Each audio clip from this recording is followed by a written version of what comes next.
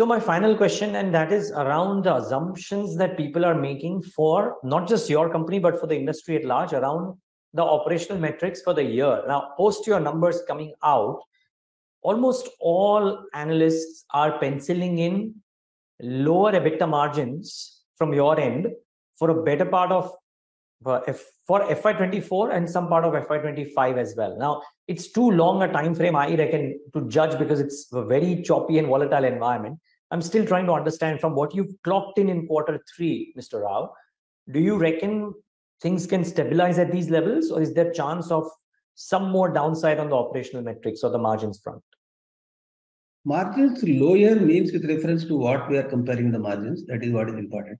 If you compare the margins for the last financial year, which was exceptional year, it's not only steel, JSW Steel and every steel company made exceptional margins last year.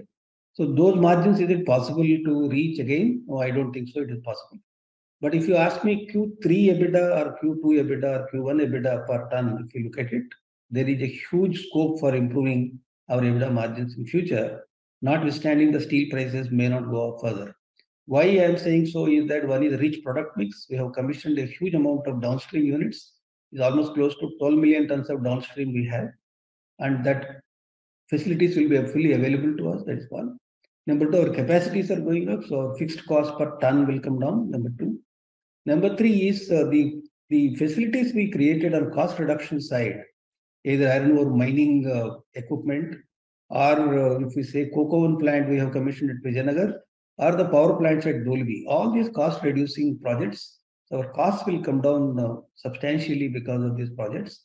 So one side cost reduction will happen, another side product mix enrichment is happening. Third is volumes are coming in.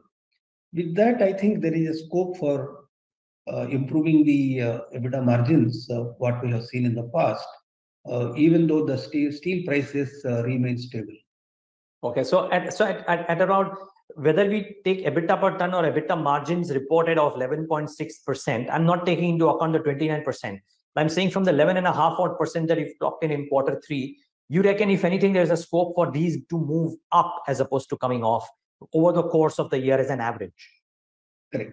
And one more important point is we have exceptional losses also in this year, like FX loss, rupee depreciated by 7 rupees per ton, and also inventory losses because fall in steel prices and raw material prices, we had taken a huge amount of inventory loss.